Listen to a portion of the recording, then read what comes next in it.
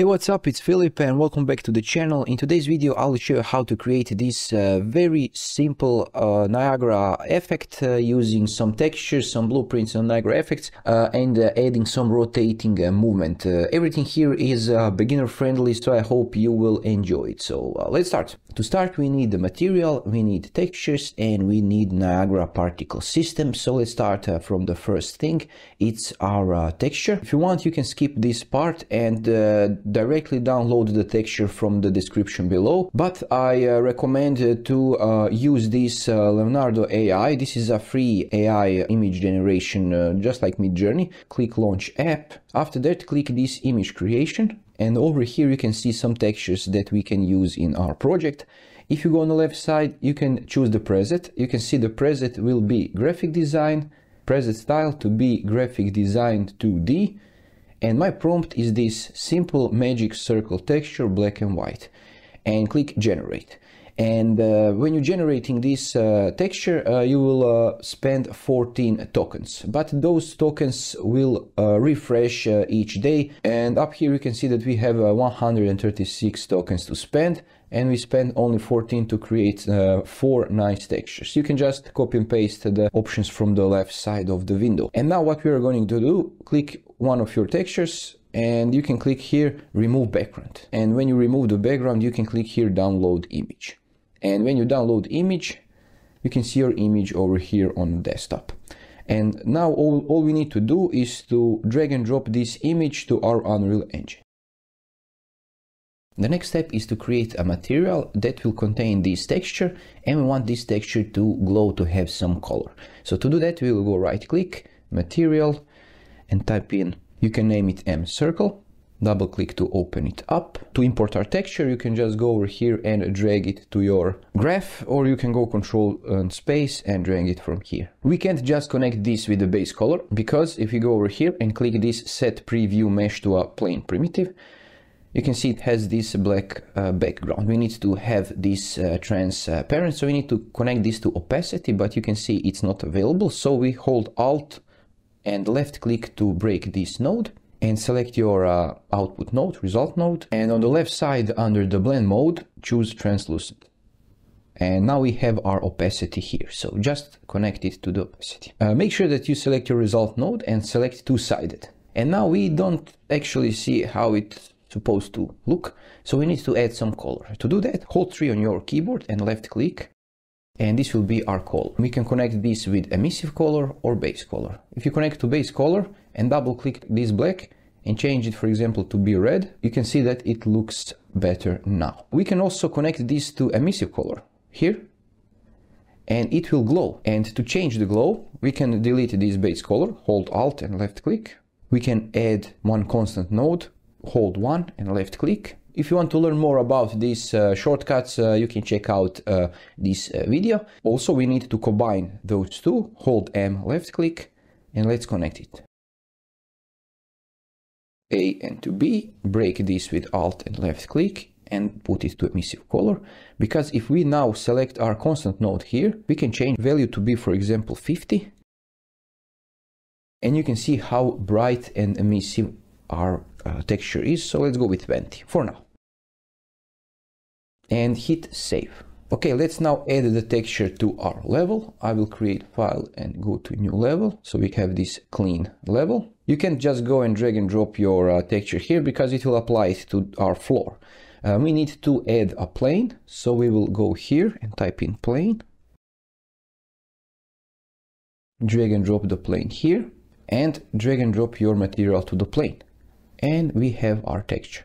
You can make it bigger by holding R and just make this super big like this and position it a little bit above the floor. So we need to make this texture rotate and spawn some particles. Let's first go with the easy one. This is the rotation. Make sure to save everything and type in map 1. We need to create a blueprint. So don't worry, right click and go to blueprint class, actor, and type in BP rotating, and let's open it up. And over here, let's add the same thing, plane. And we want the texture on our plane to be, select your plane. On the right side, you can see materials, and we will drop down circle and choose our circle material, and we want to click add and type in rotating movement. And if you select your rotating movement, on the right side you can see rotation rate, and this is X, Y and Z axis. So we want to rotate it around the Z axis, and we want this to be let's keep this 180 so you can see this. Hit compile, go back to your map, and we can delete this, and we can now add our blueprint here. So edit. We can also make it a little bigger. You can also go over here and click simulate, so we can simulate the effect here. Go over here, close this material, we don't need it anymore. Under here, under the rotating, change this rotation rate to be, for example, 20. It's a little bit slower. Hit compile, go back to map and simulate. If you press G, you can see how it slowly rotates. The next step is to make this scene better by adding some Niagara Effect. So to do that, we'll go right click, go to Niagara system, and make sure to find fountain. Click it, hit create, and type in NS as Niagara system and type in circle. Make sure to save everything with Ctrl Shift and S and double click to open it up. And over here, don't worry about anything of this. It's very simple. The most important thing is over here, down here, that you can see how our particles are created. So just hit space and it will constantly previewing our particles. So don't worry. Select your emitter on the right side and let's delete things that we don't need. So this is the drag, we don't need this, and we don't need gravity. As you can see, these particles are spawned from a cone. We need the cylinder, so we can put this cylinder on top of our texture. So go over here that you can see shape location is sphere, change this to cylinder. And they are a bit fast, so to change speed, go to add velocity and make sure to change this velocity from cone to linear. And now they will go in a straight line from bottom to top. And the speed is just fine, you can change it here. For example, if you want this to be slower, make it 20. This is the Z axis, and if you change over here 100, they will go into another direction. So it's very important to select only this Z and change to 20 as we did before, and we have a nice effect. If you want to change the number of particles, you can go over here to spawn rate and change this, for example, to 500.